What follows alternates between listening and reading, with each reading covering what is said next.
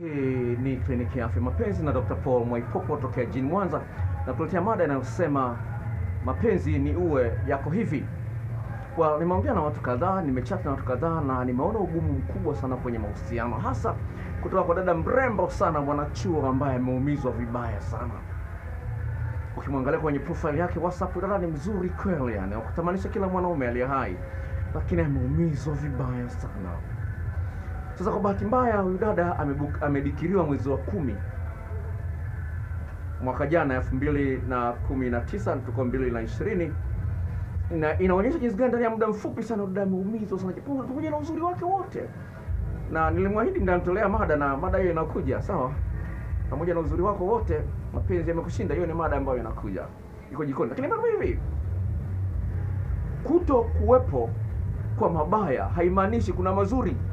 Sawa, kuto kuwepo kwa mabaya haimaanishi kuna mazuri. Maana yake nini? Kama ni muhimu sana uwe makini kwamba siku zote unauangalia uhusiano wako na unatafuta njia mbalimbali za kufanya uhusiano wako ung'ae, upendeze, uwe mtamu zaidi. Sio watu wengi wanafanya kama wanajua, lakini hawana kipimo sahihi cha ubora wa uhusiano wao. Sasa hebu nikusomee message hii, alafu uweze kuona jinsi gani kuna magumu ambayo unapasa uyakwepe, uyaepuke, na ni muhimu sana uanze mapema sana kabla hujafikia ambapo dada huyu amefikia. Naomba nikusomee message hii ndefu kidogo, lakini itakusaidia kuona jinsi. Nimechat naye kwa muda mrefu kidogo dada, sawa?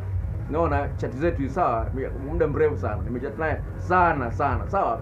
Kwa hiyo lakini kuna mahali ambapo aliongea kitu ambacho nipana nikitumia kukusaidia uone na maanisha nini. Huwezi kujua nani nimemsave jina lake kama fisadi, lakini sio fisadi, lakini ili kupusha jina lake usije ukaliona hapa au namba yake ukaiona nimesave kama bifisadi, sawa? Usisikiliza. Sasa swali linalosema, Dr.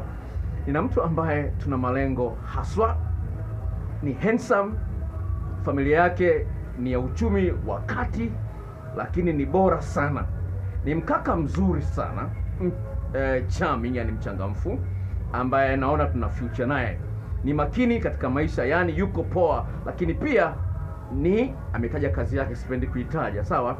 Shida ya huyu kiumbe ni moja tu, hana maandalizi mazuri kitandani, hana ushawishi, yani atatumia vidole tu na denda basi. Na upande wangu niko vizuri kwa sababu nina ushahidi wa kutosha. Nilishajaribu kumuomba mara nyingi sana anipe vitu ninavyohitaji, lakini majibu yake yalinitisha sana. Sikuchoka, nikawa natafuta muda sahihi, sehemu sahihi, ili tuongee naye swala hilo. Mfano, naweza kuanzisha mazungumzo ya kimapenzi, sifa, utani, maskhara na kadhalika. Then namwambia naomba sana majibu ya mazuri, lakini mara nyingi majibu anayotoa yananiogopesha. Kwa mfano, jibu, kwa hiyo haya yote nayo kufanyia, isipokuwa tu kukuandaa vizuri peke yake, hilo tu ndio unaona kwako ni shida? Na majibu mengine mengi ya kuboa. Huyu akamtaja kazi yake, nina mwaka mmoja naye, lakini ndani ya mwaka mzima katika siku zote za kuseksi naye nilipizi kama mara 5 tu. Tena kwa mimi kuhitaji kupizi sio kwa sababu ya yeye anachokifanya. Mara nyingi sana nimetoka kapa. Please Dr. Nelson, naomba unisaidie, nifanyeje?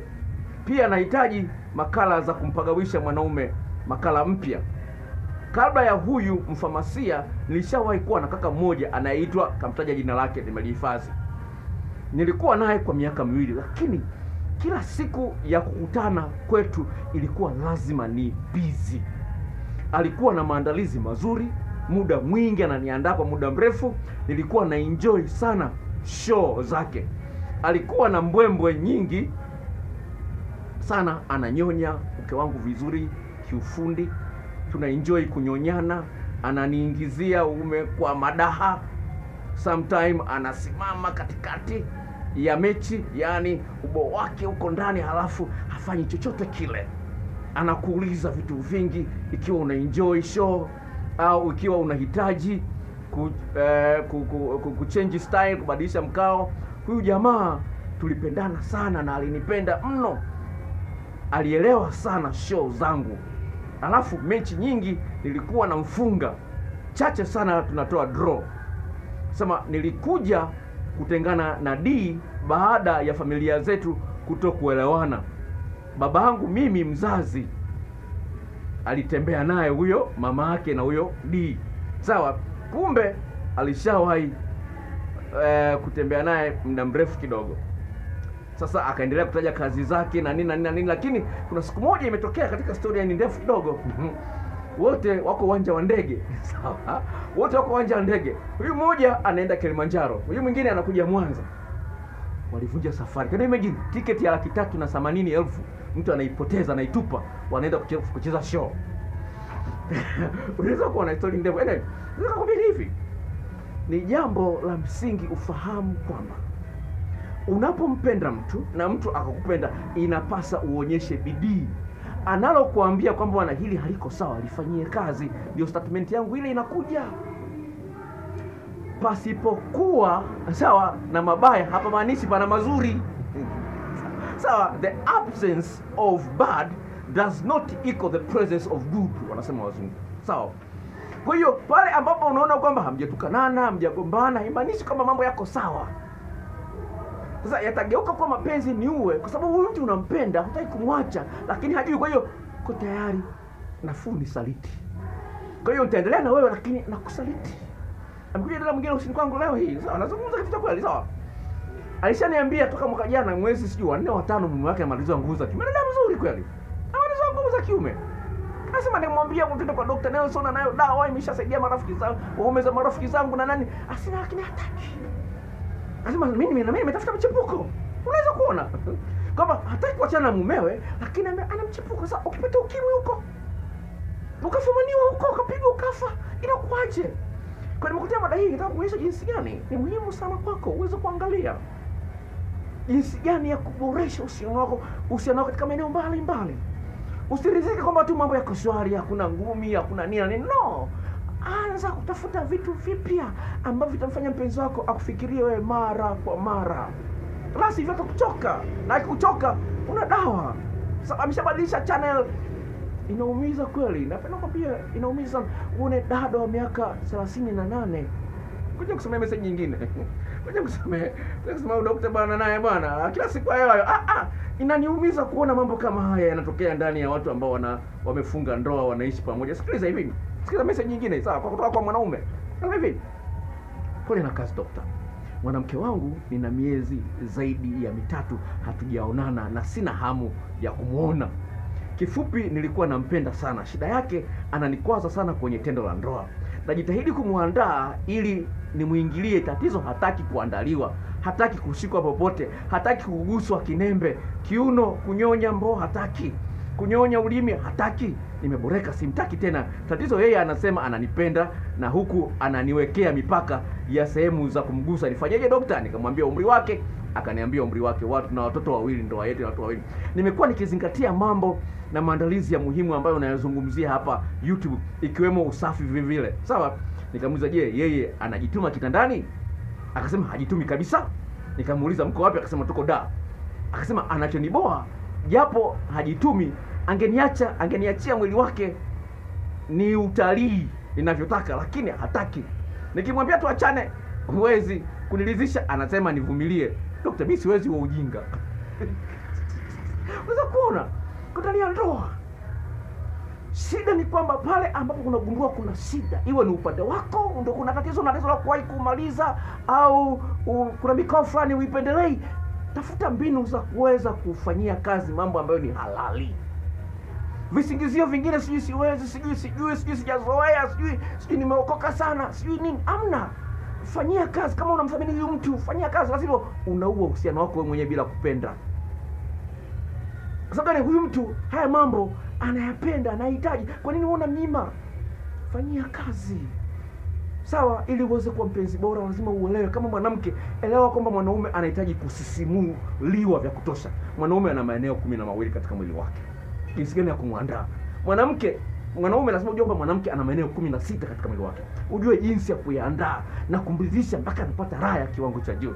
Nimekusomea story moja jana, napenda nirudie tena leo, sawa?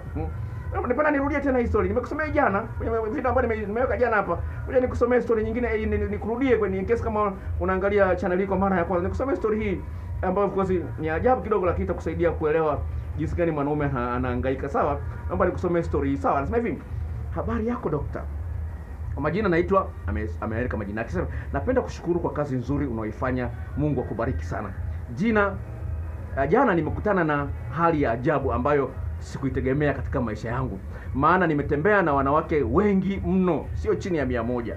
Na wote hao hakuna hata mmoja aliyenifanya nilie kama bata.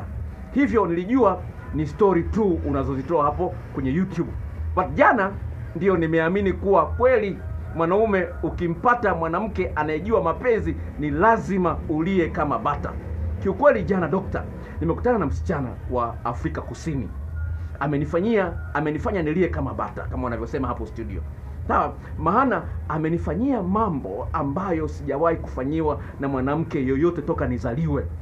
Mpaka nikatamani awe mke wangu. Ila haiwezekani, maana yeye ni changu doa. Na tulipatana kwa usiku mzima nimlipe shilingi 60,000. Sawa, ila kwa show kali alionipa nikajikuta nampa 200,000. Sasa cha kushangaza, na mke wangu ananipa mechi kila siku, lakini sijawahi kumpa pesa kama hiyo. Hivyo naamini kwamba mwanamke akiwa sterling kitandani hana hata haja ya kuomba pesa ya matumizi kwa mume wake. Hivyo dokta, napenda uwashauri wanawake wawe makini kitandani. Unaweza kuona jinsi gani kaka ametoa kitu ambacho kitakusaidia ukifanyia kazi. Sasa usione kwamba ni maneno tu, ni maneno. No, huyu kaka alikuwa anasema ni maneno, lakini amekutana na show kali inamfanya mwanaume apige kelele ambazo hajawahi toka azaliwe. Simuuliza na umri gani. Kwa hiyo jiongeze, sawa? Video clips na majarida yote nayo. Siwezi nikaweka hapa YouTube, nitakurushia kwa njia ya barua pepe. Gmail, anwani ya Gmail iko kwenye mtandao wa Google.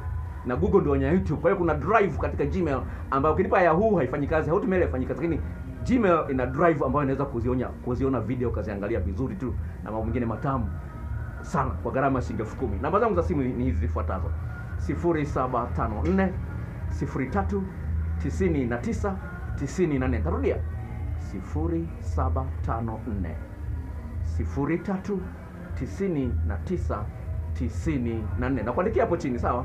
Kama hujajisajili kwenye channel hii, jisajili, sawa? Kuna kibox chekundu pale kimeandikwa maandishi meupe subscribe, bofya pale. Utapata maelekezo ili uweze kupata taarifa ya video mpya inayokuja, sawa?